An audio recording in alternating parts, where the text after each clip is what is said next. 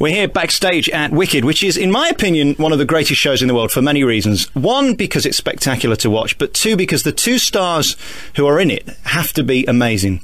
Eden Espinosa, how are you? Hello, how are you? I'm really good, and so amazed by your performance that I saw this week, because you just seem to have the most amount of energy I think I've seen of any performer, and your voice is just so big. And there's no hiding behind the numbers in this show, because they're all huge, whopping, great big Broadway numbers, aren't they? Exactly, yes, they are.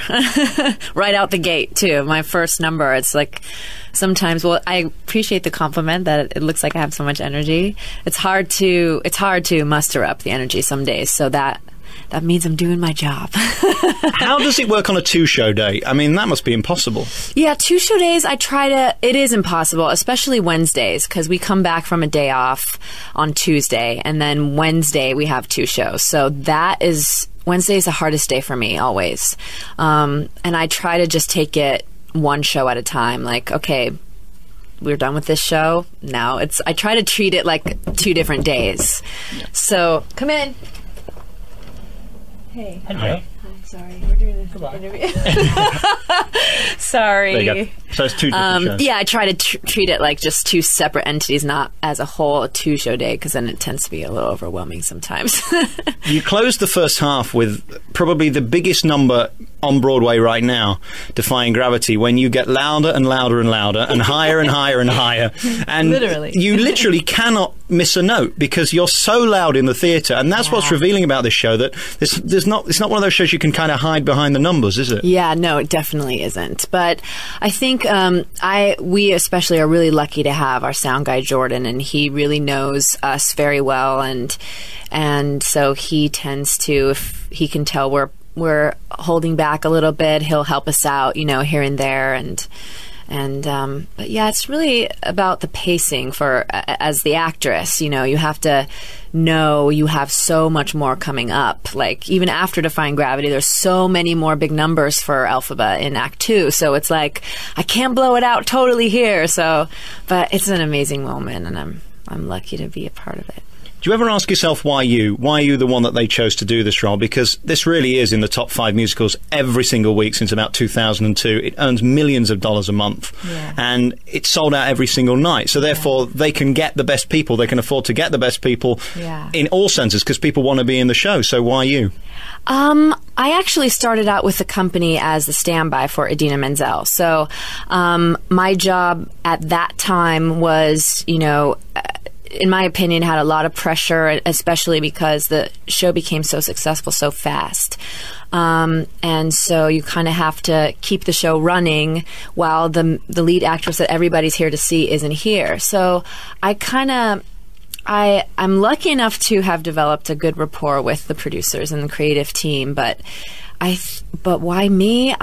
That's a good question. I mean, I showed them what they needed to see back then, and now is a different story for me because I get to play the role the way my instincts tell me to, and my choices, and that's definitely rewarding.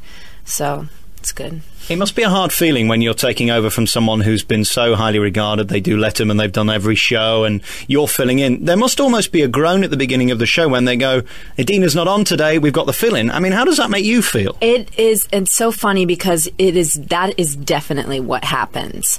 Like, you run out for your entrance, you have the first scene and then your first big song, and I would feel the energy of the audience, like, sitting back in their seats with their arms folded, like, okay, we got the standby, show us what you got. But by the end of Wizard and I, you felt the shift of, oh, okay, we'll be all right. We'll be all right. Of course they're disappointed, as anyone would be, but yeah, it adds some pressure as the standby. It's a big job. You always have big shoes to fill. Even if the person's not a celebrity or a well-known name, it's the regular person that's supposed to be there, and when they're not there, you think, oh, man, we get the standby, we get the understudy, but they're usually amazing, and so it was a challenging experience, and made me appreciate your role as the regular actress, and so, I don't know, it's hard. I think that's the one thing that I've learned from Broadway, that when you get the stand-in, they're still going to be breathtaking and amazing. You kind of think they're going to be something rubbish, but of course you guys are all so good, and this is one of the biggest shows, so obviously you're going to be good. Then you get the call to say, okay, the big star's going, do you want to take over? Is that a compliment? How do you feel? Are you elated, or are you thinking, right, this is my chance to shine now? I've been filling in for this lady for so long, and now I get a chance to do it myself. Yeah, it was, I actually left the show while I was still the standby to do another Broadway show.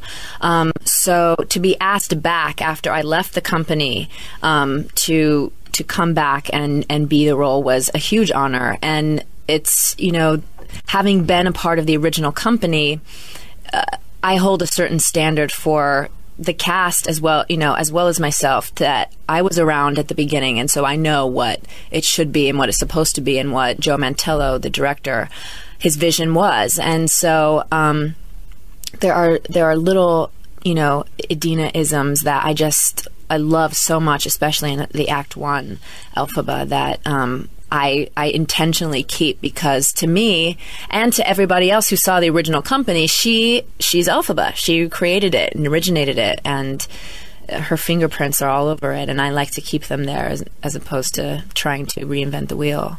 So it was an honor to be asked back. Yeah. It's a beautiful story in one way, yet it's a horrible story in another, because it's about people being different and overcoming that, and attractive people getting the good-looking guy, and not attractive people not getting anyone. And then, of course, that comes full circle. I mean, it really is a heartwarming show. It sounds kind of cheesy, and it's not a cheesy show at all, because it's so subtle and funny as well, which is what I like about it. But it's actually got a meaning to it, which is unlike a lot of the shows. Yeah, definitely. There's a few. I mean, why I think it's become such a success is that everybody leaves with something different. They leave with something.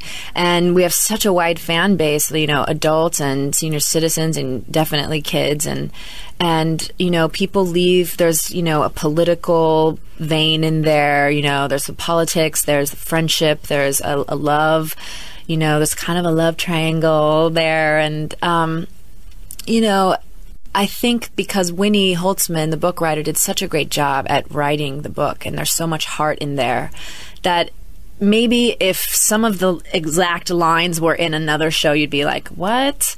You know, or maybe it would sound cheesy, but for some reason in our show, there's just so much heart in it that it never comes off that way. It's just very, very honest and true. So I feel bad talking to you now, I'll be honest with you, because in less than an hour you'll be on stage doing the role, and I'm talking to you and I feel like I'm taking away something from you. Are you able to live a normal life? Because I've just been in Vegas talking to performers who don't speak during the day.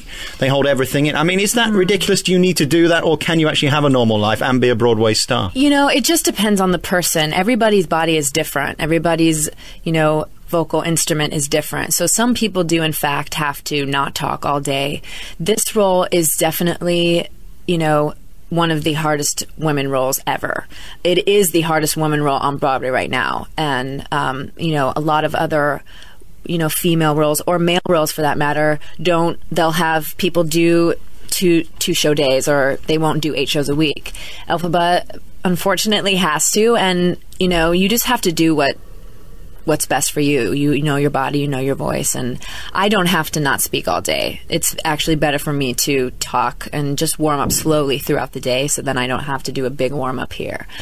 But I have to make sure I get a certain amount of sleep and drink water, and, you know, I do have to take care of myself, but I don't have to live my life as a nun. And what about the makeup? I mean, presumably putting green makeup on 8 times a week is kind of exhausting and laborious at the best of times. It is. It definitely is. I mean, there are definitely days that I say, man, I wish I could just do the show today without the makeup, which of course wouldn't really work. But it's a huge process. Not only the role, the onstage time, but it's the offstage time as well. You know, I'm the first person to get here of the cast. I'm the last person to leave. I can't, you know, all the other girls can take their hair out all pretty at pin curls and wear their makeup out, and I don't. Like, I have to green in my hairline, and, you know, it's just a process. There's always people, you know, touching up your face and fixing your wig and stuff like that. So it's the on and off stage time, but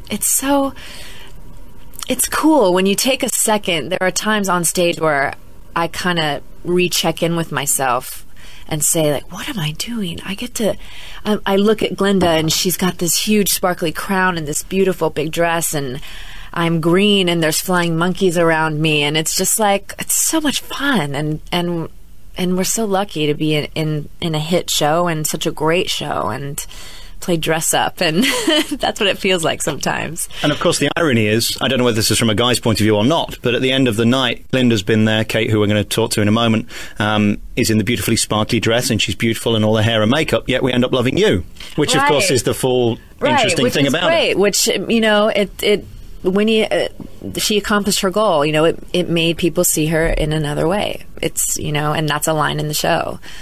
It's, you know, it's looking at things another way. And so, yeah, so that always is a huge compliment to us, that we did our job, and we told the story, and everything came across that we wanted it to, so...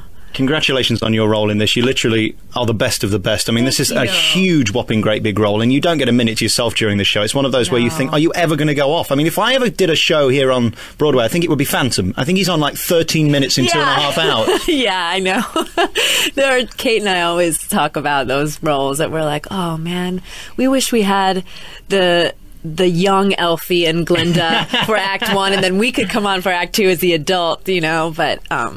It's rewarding in every sense of the word, so it's great. Great job, and thank you so much for talking to us. I appreciate it. Thank you, my pleasure.